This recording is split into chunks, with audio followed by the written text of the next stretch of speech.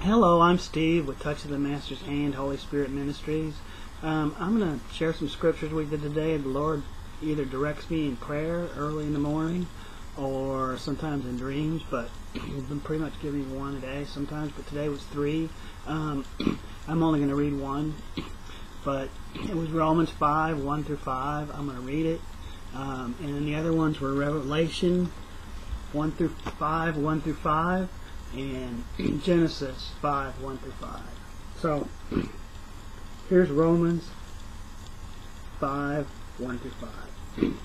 Therefore, having been justified by faith, we have peace with God through our Lord Jesus Christ, through whom we also have access by faith into the grace in which we stand, and rejoice in hope of the glory of God. And not only that, but we also glory in tribulations, knowing that tribulation produces perseverance, and perseverance character, and character hope. Now hope does not disappoint, because the love of God has been poured out into our hearts by the Holy Spirit, who was given to us. Hope of the glory of God.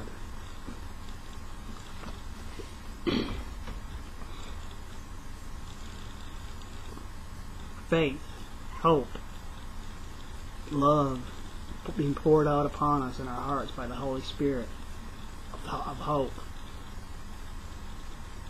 Nobody likes the tribulation part. I don't. But it does build character. It does build perseverance when we have to press through.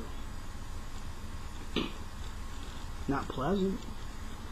Sometimes it's a dying out process. Things that just have to just come up and out of us and dealt with and gone away with, you know. I mean, many people, their lives are wrecked from childhood experiences, you know. And I'm not downing people or parents or anything like that, you know. I'm not even down, you know, I wouldn't even down my parents, you know. I had a pretty good pretty decent childhood, really. But there was some brokenness in there that God had to heal me from.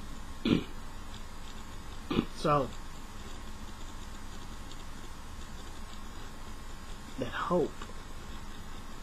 That's why this main theme, one of the main themes is Jesus Christ in you, the hope of glory. Now we're His glory, guys, and it's time to shine. In spite of all the storms going on all around us in life. Some in our own lives, some in the world around us, some in the political realm. It's time to fixate our eyes on Jesus, where our true hope lies. Our faith and trust, and put Him first. I'm praying about this message, but the one that Jesus is telling me to put out there, it's probably going to come out tomorrow. I just have to work on the delivery of it, because it's probably not going to be a real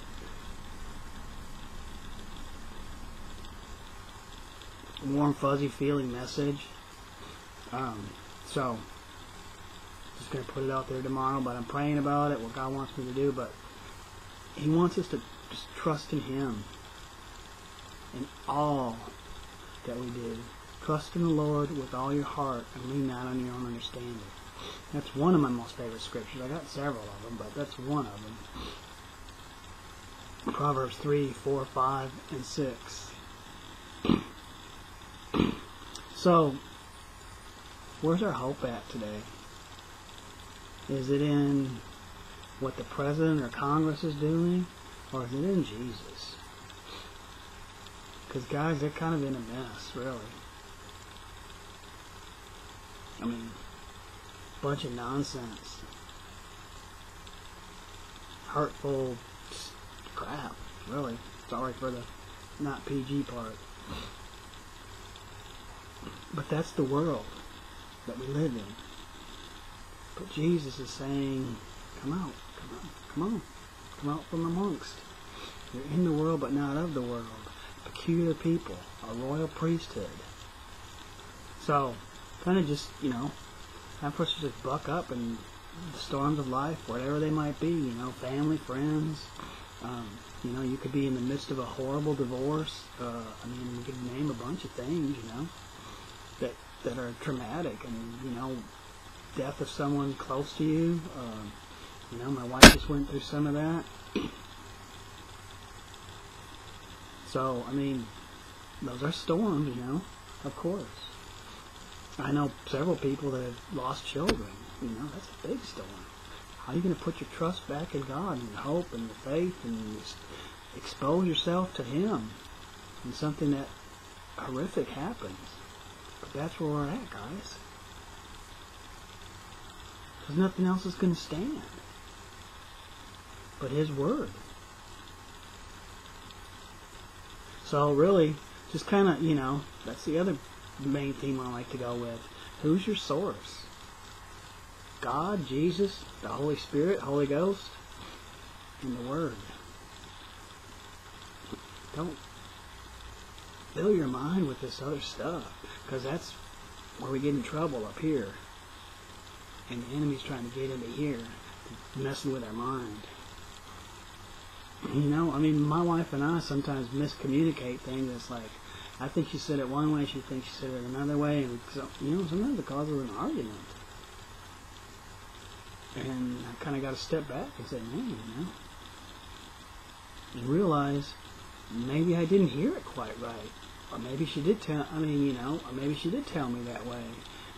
I got to kind of reevaluate it, and so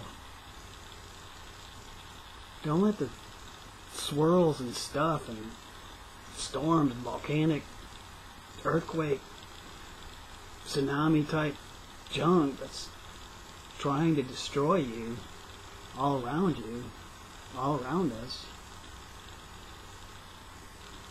lay it aside. Put your trust in Jesus, because that's what it's going to take. So anyhow, that's kind of my message. Read Genesis 5, 1 through 5, and then read Revelation 5, 1 through 5. That's about the Lamb of God being worthy to open the scrolls.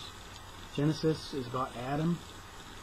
So I don't know why the Lord tied all those together, but He did tell me 5 was important too. Book 5 in the Bible is important. So it's like, okay, God, I don't know why He's kind of taking me down this. 3:16 was important. 3, 4, 5, and 6 was important. Book 3, 4, 5, and 6 was important. It's just, so anyhow, that's what I got for today, guys. And tune in for tomorrow. Put something else out tomorrow, probably another scripture for the day too. So, and then this other message that the Lord's been laying on my heart to just get out there and just go ahead and do it. But like I said, I'm praying about the delivery of it, because I don't want it jacked up. I don't want me involved in it. I don't want flesh, my opinions, any of that other stuff. That's it. That's the main reason why I say, who's your source? So, all I'm doing, all I am, is a directional vessel. I'm telling you, get it from God. Get your information from Jesus. Get it from the Holy Spirit. Get it from the Word. Let it not be just a book, but let it come alive in your heart.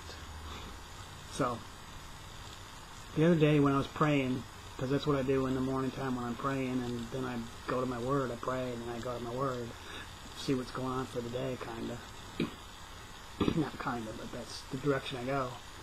I took my Bible out, set it in front of me, and I start praying.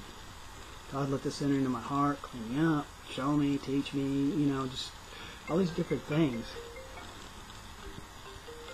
Sorry guys, I'm not even going to answer that. Oh yeah, let's check and see who it is real quick. It's no one.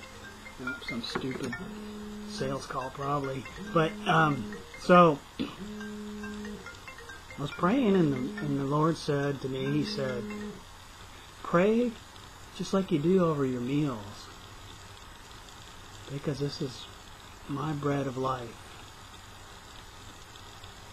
food for your soul. I'm like, wow, that's okay, God. So that's kind of what I did the other day. So, it's